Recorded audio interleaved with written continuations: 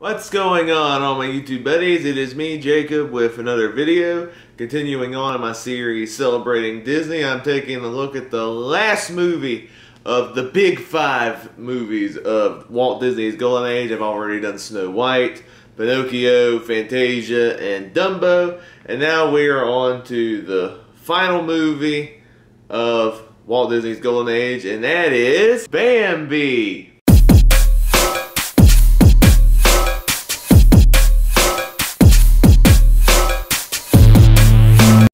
So if you're new to my channel, besides movie reviews, I also do TV reviews, trailer reactions, vlog videos, ranking videos, and other fun stuff along the way. If you enjoyed this video, consider clicking that subscribe button and the little notification bell next to it to be notified of future videos. I will leave links down in the description below for previous installments in this series. And there will probably be some spoilers talking about Bambi. There's some things regarding to the plot of this movie that's hard not to talk about. Bambi's mom. So Bambi was released in 1942.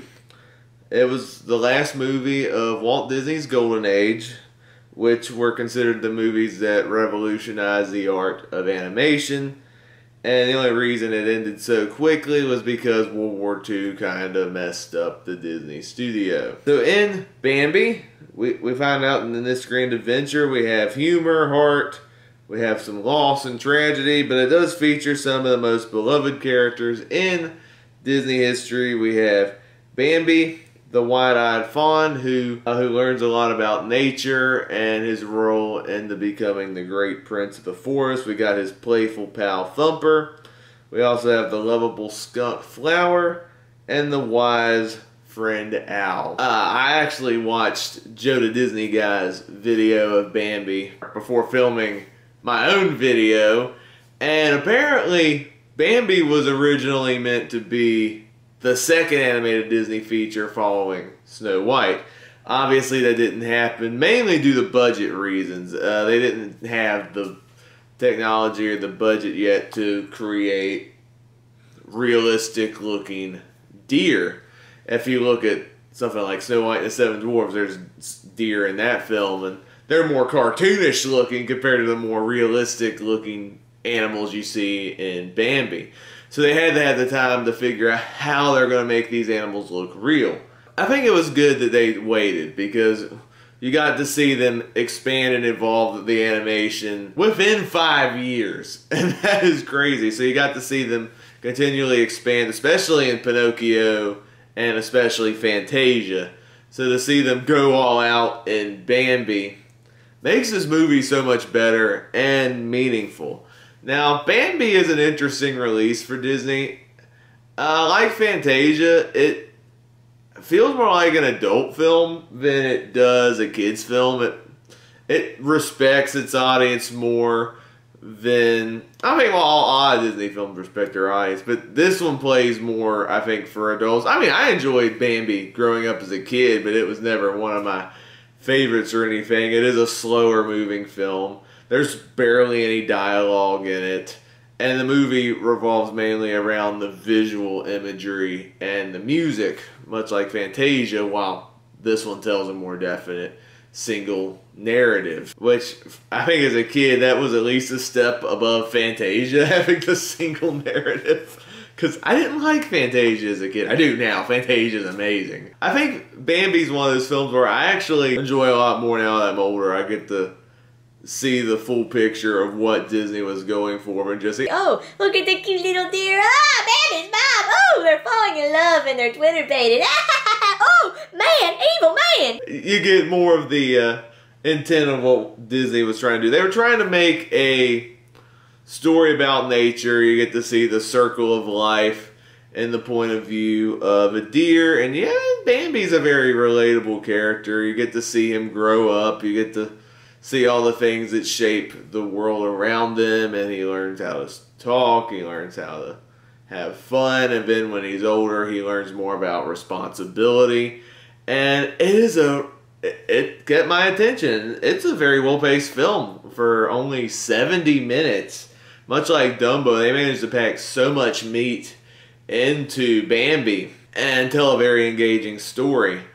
And I think there's a lot more meat in Bambi than there was in Dumbo. I think the span of Dumbo was probably about like a week. Bambi is like maybe a year, and it was still a well-paced story. That's pretty neat. I do like all these characters. Bambi is very relatable, and you can definitely see yourself in Bambi's shoes when you see him learn about life and take on responsibility when he gets older. Thumper is a fun character, and Flower the skunk. The Great Prince of the Forest, Bambi's father, I think is a very interesting character. He has probably the least dialogue of this entire film, but he carries so much weight and emotion every time you see him on screen. Even the fact that when you first see him on screen, you know that's Bambi's dad, and the movie doesn't really address that that's his dad. Like, he doesn't say, hey son, until like halfway into the film.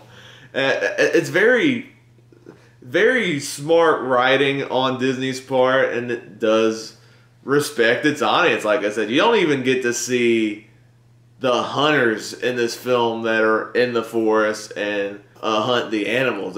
They just show up, but you know they're there from the more ominous music that plays in the background and the gunfire. In fact, it is heavily rumored that the ominous music, the very simplistic ominous music that signals the approach of man, it's like doo-doo-doo, doo-doo-doo, inspired John Williams' music in Jaws. I mean, I can see the comparison. You do, right? Yeah, it was very smart. You didn't get to see any humans on screen. You can be intimidated by what happens and not see anything, and you just have the music to intensify the mood. And there's a lot of tones sprinkled throughout this film. This film is very cutesy and happy and upbeat. A lot of moments, especially during Bambi's childhood years, where he's playing around in the meadow and he's hanging out with Thumper and Flower and her playing on the ice and so much of that. That's very cute stuff. I mean, learning how to talk. But then you get to the part where you feel dead inside. Oh, every time I see the scene with Bambi's mom, I have to.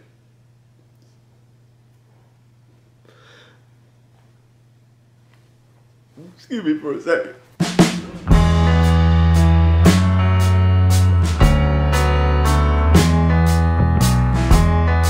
This movie mixes so much tone and emotion.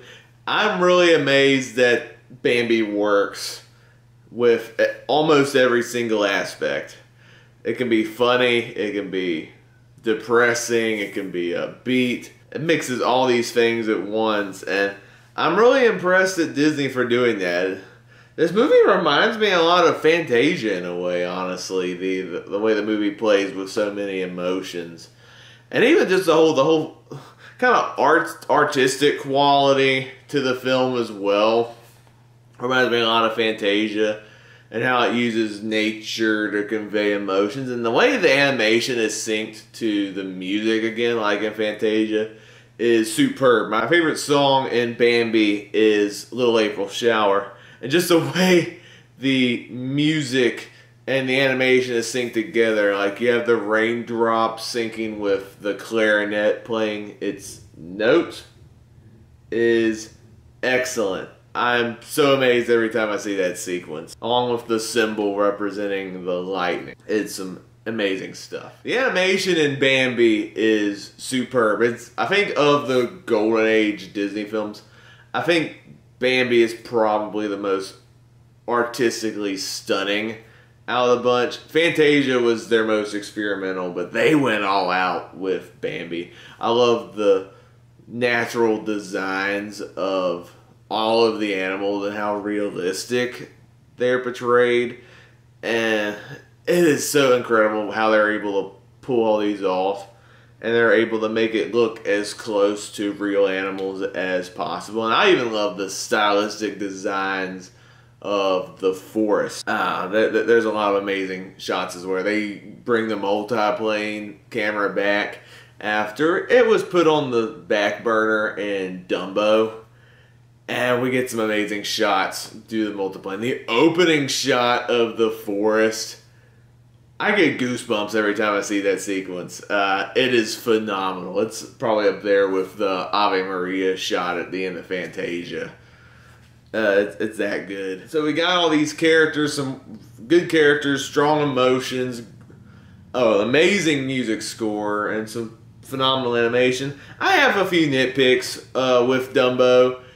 I think my biggest one has to be there's one tonal shift in this movie that drives me crazy. So you get the scene with Bambi's mom. As depressing of a scene as it is, you don't even actually see her get shot, which makes the scene more powerful. And you have Bambi just crying and he's upset, and then his dad ends up giving him the sad news and everything. And yeah, with it snowing in the background, it's such a powerful moment. Our next scene is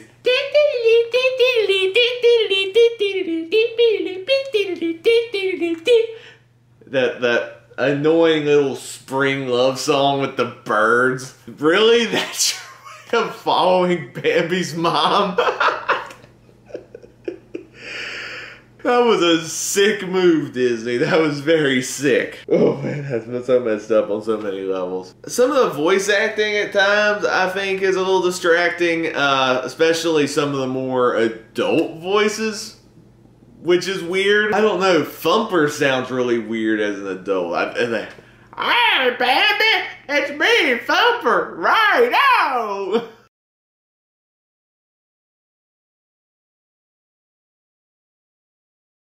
And the songs I'm not the craziest fan of. I love Little April Shower, but the rest are just meh at best. I hate the spring song. That spring song is so annoying, but the other songs are just okay at best. They serve the movie fine. The score is, I think, better than the actual songs. The score is phenomenal. I love the score. The songs are just okay at best, except Little April Shower. That one is awesome. I can't praise that song enough. But other than that, it's excellent. It actually ranks among my top 10 animated Disney films. Particularly the way the film portrays nature and the circle of life, and how it respects its audience. I think that alone makes Dumbo a favorite of mine. With the animation, enjoyable and relatable characters, and a very powerful story in a short amount of time. I really enjoyed Bambi. Some other crazy trivia. Apparently, Bambi brought in the first female Disney animator who actually animated the very intense sequence with the hunting dogs.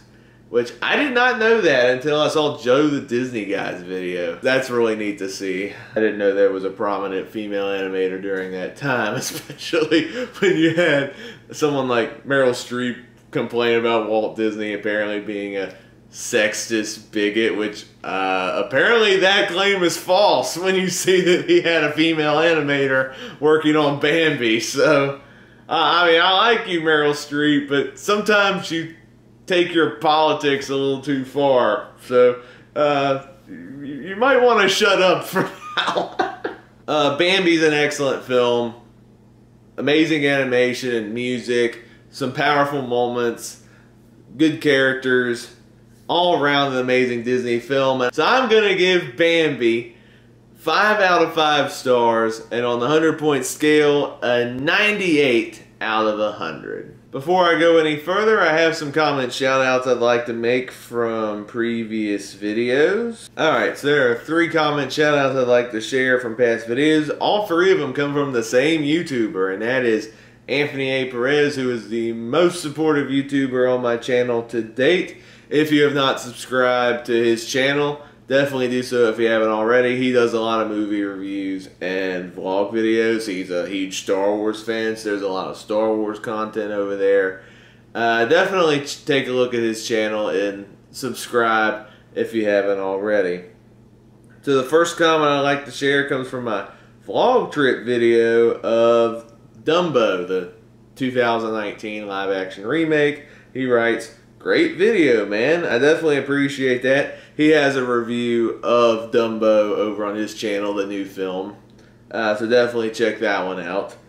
He also commented on my review of the original Dumbo, also saying, good review, man. Yeah, I definitely appreciate the support. And lastly, he commented on my other Celebrating Disney video on Fantasia, where he writes, I have so many fond memories of this film growing up. So, Anthony was the exact opposite. I did not like Fantasia when I was a kid. So apparently, you liked Fantasia growing up. And that's neat. I think Fantasia gives people a greater appreciation of classical music. And that's what's so neat about Fantasia, is it mixes two distinct art forms and synchronizes them in a way to where it's unlike anything you've ever seen before, and it's some of the most stunning work of art in any movie, I think. So I'm glad to see there's a wider appreciation of Fantasia, because it was one of Walt Disney's biggest bombs. It went from one of his biggest bombs to one of his most acclaimed movies in recent years. So I'm glad to see that the reception has changed over time. So that wraps up my comment shout-outs. If you would like your comments to be seen in any future videos, all you have to do is share your thoughts down in the comments below. Not just in this video, but in any of my past videos as well. And if your comments are respectful, I will share them in future comment shout-outs. So that wraps up my review of Bambi, part of my series of Celebrating Disney, where I celebrate anything in the wonderful world of Disney. I look at the good, I look at the bad, and I just embrace everything about what Disney's done in the past 80 years in the movie industry. This series is mainly going to be focused on their animated films, but hopefully over time I'll review some of their live action films on here. And I'm thinking about doing some of the Disney Toon films as well, so some of the direct-to-DVD sequels. I know they're not that good, but I still would like to review them on my channel just for fun. See what are hidden gems and what are the absolute worst. But right now, definitely I'm doing their classic animated films. So if you have seen Bambi, let me know down in the comments below. Would you follow the film? Did you love it? Did you hate it? Were you mixed on it? Was it one of your favorites growing up, or were you like me, or did you appreciate the movie a lot more when you were older? If you enjoyed this video, please give it a thumbs up. Click the subscribe button to see more content, and a little notification bell next to it to be notified of future videos.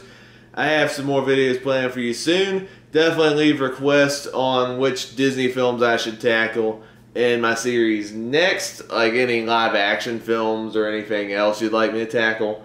For now, my next review in Celebrating Disney will be the package anthology film Saludos Amigos, diving into that weird wartime anthology era throughout the rest of the 1940s. But I hope you all have an amazing day. God bless, and I will see you next time. Goodbye!